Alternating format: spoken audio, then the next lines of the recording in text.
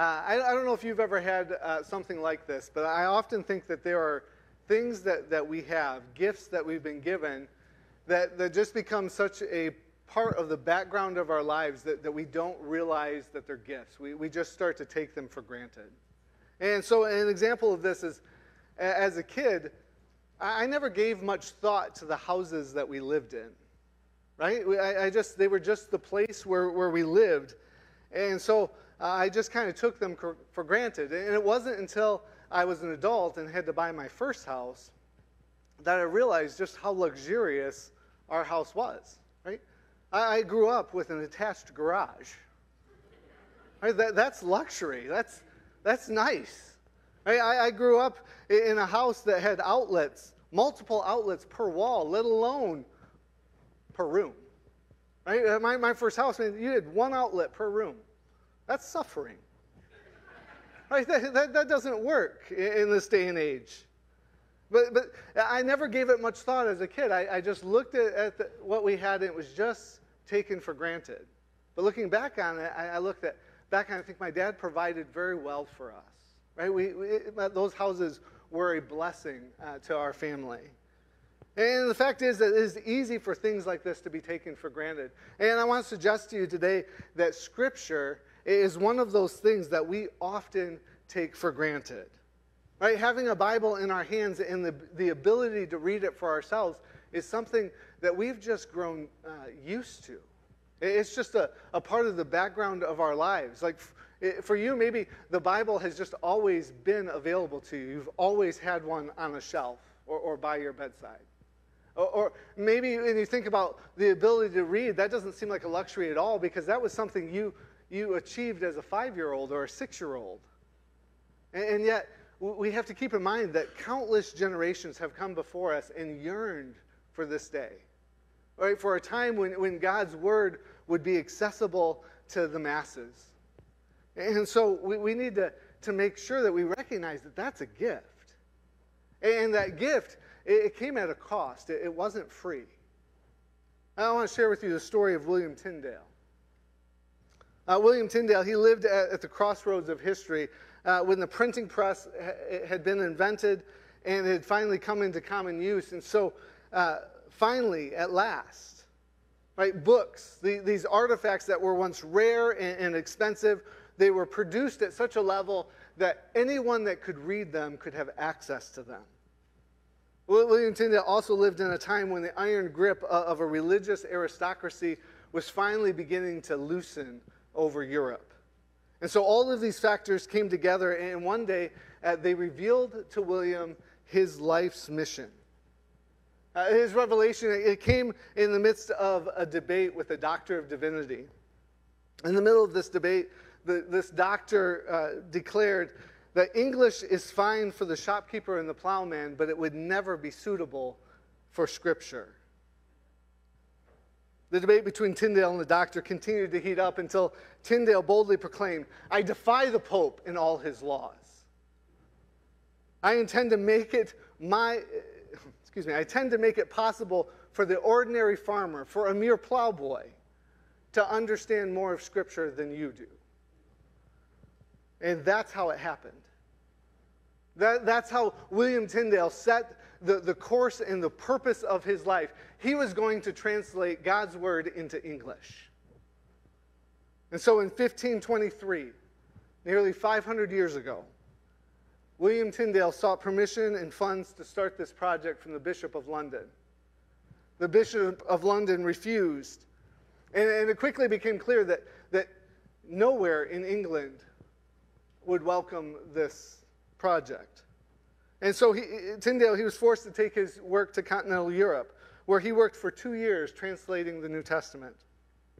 When the New Testament was finished, Tyndale, he fired up those printing presses, and he began to send copy after copy across the English Channel to his native land.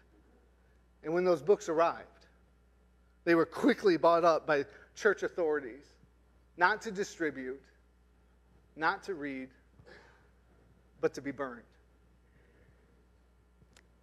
Tyndale would not be stopped. Rather than slowing his work, his saboteurs ended up financing his ongoing work to translate the Old Testament into English. There was resilience there. We don't know who planned it or who financed the plot to take his life, but we know that it was carried out by a friend, a man named Henry Phillips, a man accused of robbing his own father and gambling himself into bankruptcy. Phillips became Tyndale's guest at meals and became a trusted friend, one of the few people that Tyndale would trust with the privilege of seeing his books and his work. In May 1535, Phillips lured Tyndale away from the safety of his quarters and into the arms of soldiers. Tyndale was immediately imprisoned and accused of heresy for translating the Bible into English. Finally, in early August 1536, Tyndale was condemned as a heretic and kicked out of the priesthood, and he was delivered over to the secular authorities for punishment. On Friday, October 6th, after local officials took their seats, Tyndale was marched into the town square where they had erected a cross, and they gave him the opportunity to recant of translating the scriptures into English. He refused, and he was given a moment to pray. And John Fox, English historian, records that as he prayed, he cried out, "Lord, open the eyes of the King of England." And those were his last words, because Tyndale was hanged and burned, giving his life to the cause of a plowman's Bible.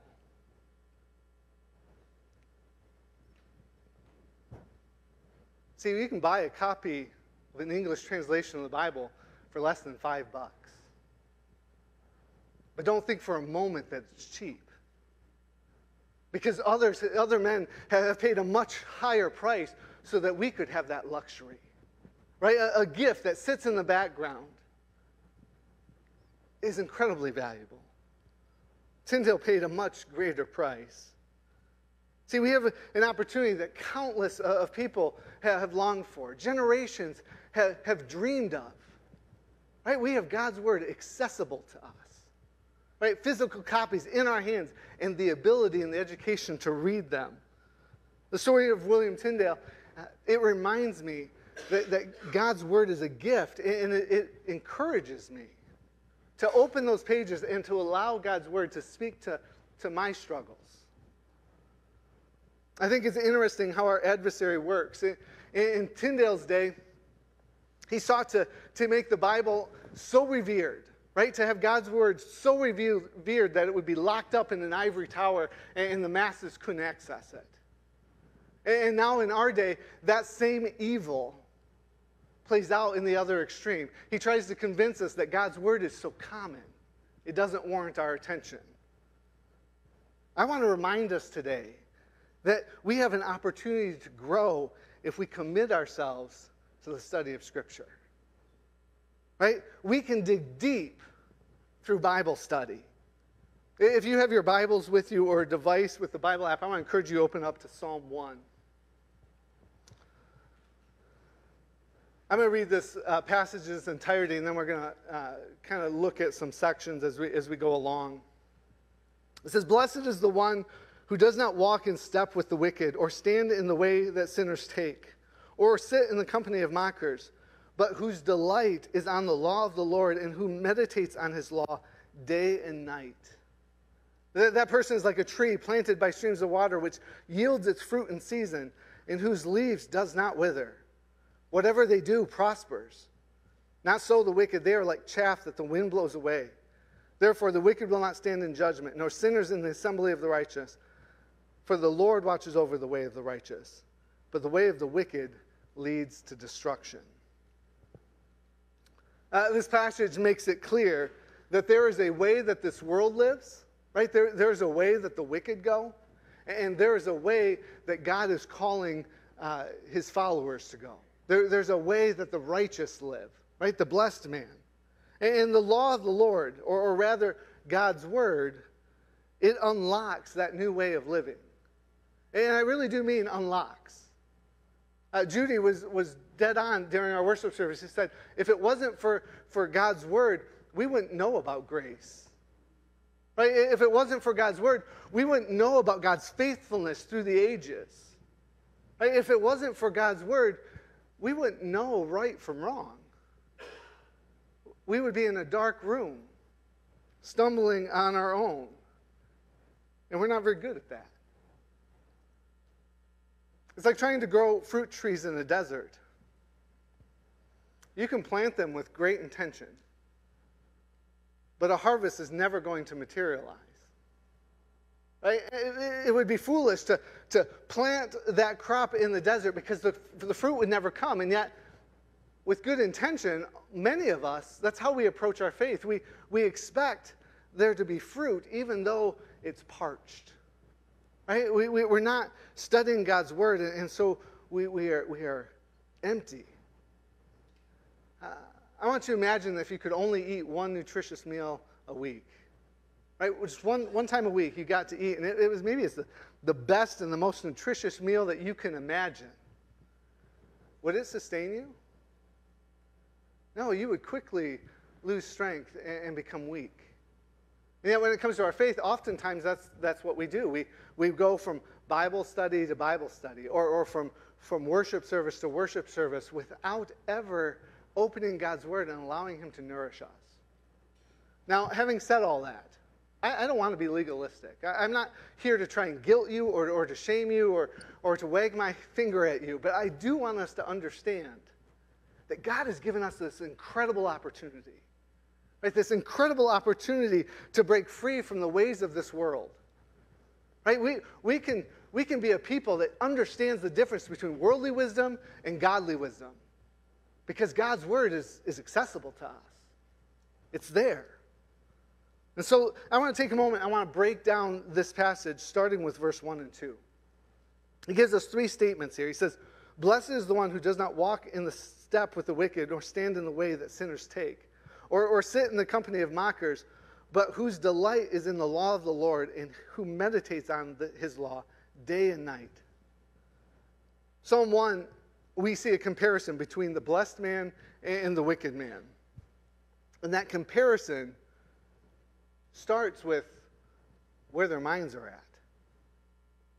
Right? Verse 1 gives us three statements that make it clear that the blessed man is living and thinking differently. It says, "Blessed is the one who does not walk in step with the wicked." Some versions say, walk in the counsel of the wicked.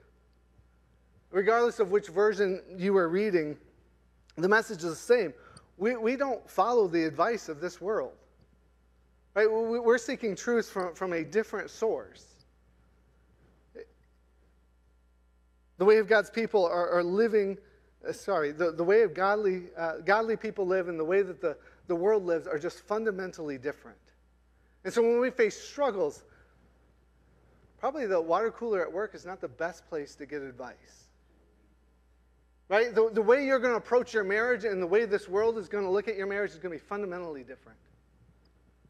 Right? The way that you're going to face struggles and the way this world is going to face struggles are fundamentally different. And so we've got to be investing ourselves in Scripture. The author of Psalms reinforces this by saying, or stand in the way sinners take. What this is saying is that the righteous, not only do they not walk the way the wicked walk, they aren't even in their path. Right? They're not even in the same space. They're not on their route. Right? Metaphorically, we're in a totally different place. And the last statement says, they do not sit in the company of mockers. A mocker here is one that mocks the things of God. Through their words and their actions, they're mocking God and they're rejecting his call on their life. Now together, this passage of Scripture is clear that the righteous man, he is separate from the wicked. He is living differently. His priorities are in a different place. The way of his life is in a different direction. But as I read these verses as a high schooler, I misunderstood them. Right? I thought, we can't walk with sinners. We can't be in the we can't walk with wicked. We can't be in the, we can't take the counsel of mockers, or we can't be in company of the mockers. And so I understood this, that, okay, there are people that I need to push to the outer rim of my life. Right? That's how I understood this. It was foolish, but this is how I understood it. Right? That I needed to exclude those who rejected God, and I could reach out to them. Right? They could be my projects and my mission, but I couldn't have them be my close friends. And now I read this and I realize what a fallacy that is. The point of this passage is not telling us to exclude people from our lives. It's telling us that the blessed by God are different. Right? We're not going to get to that place because we excluded and rejected people. We're going to get there because we're intentionally meditating on the Word of God. Right? And as we meditate on that Word, God takes us through this constant process of adjustment to His Word. Right? And so the blessed man becomes so obsessed with God's Word that he's constantly thinking about it. He's constantly hungry for it. Day and night, he's mulling it over, seeking to understand it. Right? He's not driven by a sense of religious duty. No, we're driven to God's Word because we want to understand it. Right? We want it to reveal something of God. We're hungry for His presence. And so as we consume God's Word, He does the work in us. And this is the most beautiful thing, that group of people, that the sinners and the wicked and the lost around us, we don't have to exclude them. We become their invitation. We become an example of what it looks like to walk and to live differently. It's a beautiful thing. See, this is the thing. God wants you to be a person of depth and strength. That's what God wants for us. Every one of us in this room, God wants us to be a person of depth and strength. Verse 3 goes on and makes this clear. It says, that person is like a tree planted by streams of water, which yields its fruit in season, and whose leaves does not wither. Whatever they do prospers. I love everything about this image. Right? The strongest of plants is a tree. Right? Its roots go deep and enables it to withstand mighty storms. Right? This passage tells us that the truth that we need, right? The truth that we need in order to be deep and strong, that truth, it doesn't have to be scarce in our life. Right? Have you ever gone through a time of struggle where it was just scarce, and so you felt empty? Right? You felt parched. You felt frustrated and angry. You wondered where God even was in that moment because it just wasn't there. But what this is telling us, I mean, if we're consistently consuming God's Word and meditating on God's Word, there can be an abundance of that truth when we need it. Right? We can take God's truth in and internalize it to such an extent that when the storm comes, we have exactly what we need to weather it. Right? When we see a loved one going through a hard time and the storm is devastating them, we can bring them in and let them find shade and shelter under us because we've got an understanding of God's truth. We've got something to offer. See, that's what God's calling us to. That's the picture that Psalms 1 is trying to give us. And all of this sounds good, but I want us to face something. There are reasons why we don't actively study God's will on our own. At least we don't do that as we should. I mean, some of those obstacles are quite simple. We face a lot of distractions. Right? There's a lot of things calling for your attention on a daily basis. And so if we're going to be students of God's Word, it's going to be because we intentionally chose to do that. Right? It's not just going to fit easily into your day. You've got to make a choice. Where am I going to carve out that time? When can I reflect? And then we got to make it happen. Another obstacle to studying God's Word is it's hard work. It is hard work. Now, I believe that the Holy Spirit can reveal God's truth to anyone, right? It doesn't matter if you're a young child or a full-grown adult. It doesn't matter if you have a high IQ or if you're simple. If you've got the courage to open those words, I believe the Holy Spirit will speak to you, and you will come to understand things about God, right? But that being said, we also have to admit that the Bible is not a simple book, right? It is a complicated book, and it is in places difficult to understand, and it takes work. And oftentimes we are discouraged by the effort that takes. The last thing, obstacle that we face is that reading God's Word leads us to uncomfortable questions. Right? It leads us to uncomfortable questions about God. It can lead us to uncomfortable questions about ourselves. It can lead us to uncomfortable questions about the society that we live in. And if you're like most people don't like uncomfortable questions. They just as soon keep them out of their view. And so reading God's Word means you're going to open it up and you're going to face some things that are going to make you uncomfortable. They're going to require you to wrestle, and they're going to stretch your faith. And so the question is, how do we overcome these obstacles and unlock the benefits of this spiritual discipline? The first one I've already touched on, and that is, first, we need to consume God's Word regularly. Now, I've spent a lot of time as a youth minister, and every time I teach about daily Bible study or the discipline of Bible study, I always have at least one kid who sits there and says, I hate reading. I'm not good at it. And I have no doubt that there's people here in this room who feel the same way, right? Looking at text on a page isn't the way that you enjoy pulling information in, right? It doesn't mean that you lack intelligence. It just means that pulling information in that way is not your preferred choice. But see, this is the beautiful thing. We live in a day and age where that doesn't matter, right? If you don't want to read the text, get the Bible app. It'll read to you. Right? Right? We live in a day and age where there are podcasts available to you 24/7 explaining God's Word in detail. We live in a time where God's Word is more accessible to us than ever before. Right? It's all there. But we still have to make an intentional choice to make time for it and to reflect on it. We need to consume it regularly.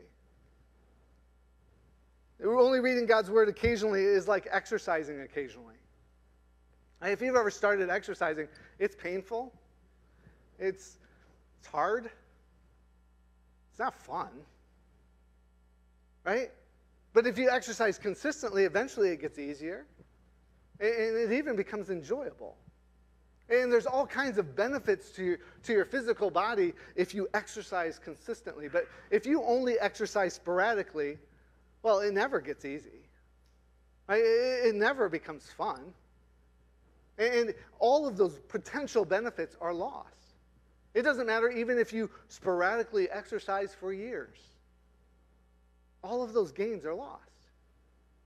The same thing's true when it comes to Bible study. Sporadic Bible study remains difficult. Right? It remains hard. The results that it's going to bring in your life are going to be diminished. But if we consistently study God's Word, it gets easier. Right? And it produces excellent results in our lives. See, meditating on God's Word constantly offers us that constant stream of water that Psalms 1 is describing. The second way that we overcome the obstacles to studying God's Word is we dig into the context. One of the issues that we face in studying the Bible is that it has gotten a lot harder to understand because we have transitioned from a culture that was largely biblically literate to a culture that is largely biblically illiterate. Right? And what that means is that there are some of us that we have grown up in the culture around us shared the stories of the Bible. And because we grew up in this environment, we get it. right? We have a head start on understanding the context of those passages. But then there's others of us that were raised in settings where we didn't share those stories. And so even as an adult, those stories still seem foreign and confusing to us. And this is because we don't have an understanding of the context. To understand Scripture, we need to also understand the history. We need to understand the cultures. We need to understand the people. We even need to have some understanding of the geography and the languages that God's Word was birthed in. And for many of us, that can seem daunting. That can seem overwhelming. But there is a way through it. I've always been intrigued with the idea of rock climbing. It looks fun, right? You don't think so? I've always thought, hey, that looks like an adventure, doing amazing things in beautiful places. But if you were to bring me to a cliff and tell me to climb it, I wouldn't have the foggiest idea where to begin, right? Because I've never done it. For me to be successful at rock climbing, I would need a couple of things. I would need some tools. I need some safety gear for sure, right? Some ropes, some carabiners, maybe a hard hat. And once I had all the proper gear, and tools, then I'm going to need a teacher. Right? I'm going to need a teacher to kind of show me how to climb over those rocks and to advance up that cliff. Now, I believe if I had those things, I could grow my ability. Doesn't mean it would come easy for me. It doesn't mean that I wouldn't have limitations when compared to other people. It just means I could grow my ability in rock climbing if I had the right tools and the right teacher. Now, understand the same thing is true when it comes to understanding the context of Scripture. Everyone can develop the ability, but you're going to need some tools, and you're going to need a teacher. Now, what do I mean by tools? Tools, in a nutshell, are anything, usually books, websites, even podcasts, that explain the context of a passage of Scripture. Right? These tools, they can be teaching about history, they can be teaching about culture, the language, the geography. They unlock these things. They take areas of knowledge that are outside of your knowledge, and they allow you to get a glimpse of it. And so the simplest tool is a study Bible. And if you don't have a study Bible, I'm going to tell you right now, you need to get a study Bible. It is the simplest tool that we can use, and it's so beneficial for us. A study Bible, all it does is it's a Bible with the text, and then the margins of the text, it has the most common questions that people ask. Just little nuggets about the geography, about the language, about the history, about the people, right? Now, the good news is that these tools, they're more accessible to us than ever before. Right? It used to be that if you wanted to be a student of the Bible, getting tools meant spending a lot of money on an expensive library. But again, we live in a day and age where we don't have to do that. Right? Sometimes studying God's Word, it can start with just a question in the Google search bar. Right? Because so much of these tools are online, ready for you to make use of. And so this brings us to that teacher part. Because I don't know about you, but I would not watch a rock climbing video on YouTube and then go tackle that 100-foot cliff. Right? Like I probably would watch the video, but I would also need a teacher. Right? I would want someone that I have a relationship with. I would want someone that had some experience. I would want someone who knew how to climb that rock. Right? I would want a teacher that I'd seen evidence in their life that they know how to climb cliffs. Right? The same thing's true when it comes to a teacher of Scripture. We're looking for the same thing. We're looking for someone that we can have relationship with. Right? Somebody that can know us. Somebody that we can see into their life, and we can see that they can handle Scripture credibly. And we can tell because we see the evidence in their life, that we see their character and we see their actions. And so we can know that they're a safe teacher to follow. Now, if you've got the tools, there's a lot of stuff you can try on your own. There's a lot of exploring you can do. But inevitably, you need to have teachers in your life that can help walk you through the tougher stuff, that can help you apply it. The last thing that we need to overcome those obstacles to Bible study is we need to build upon it. The purpose of Bible study is not the accumulation of knowledge. The purpose of Bible study is to bring about life transformation. And so, far too many people have accumulated Bible knowledge but failed to apply it to their lives. You know, that's where it stops. Gets into their head, doesn't make it to their heart. I had a roommate in Bible college that was a Bible Bowl champion, right? National champion. This kid, he had memorized whole books of the Bible. And I'm not talking the easy books. I'm not talking like those little ones in the New Testament. I'm talking he had memorized 1st and 2nd Kings, right? Like he had memorized entire books of the Bible, and he had a brilliant mind. And yet, he wasn't building his life on Scripture. Right? As a result of all his competitions and his success in Bible Bowl, he had scholarships up the wazoo. And so he found himself at a Bible college, and he was my roommate that first semester. And I spent most of that first semester trying to convince him and his girlfriend that Jesus was for real. Right? That there was truth there. Right? At that time, they were going through a season of experimentation with Buddhism and pot. See, it's not about knowing God's Word. It's about building our lives upon it. James, he puts it this way. He says, do not merely listen to the Word and so deceive yourselves. Do what it says. Anyone who listens to the Word but does not do what it says is like someone who looks at his face in the mirror and after looking at himself, goes away and immediately forgets what he looks like.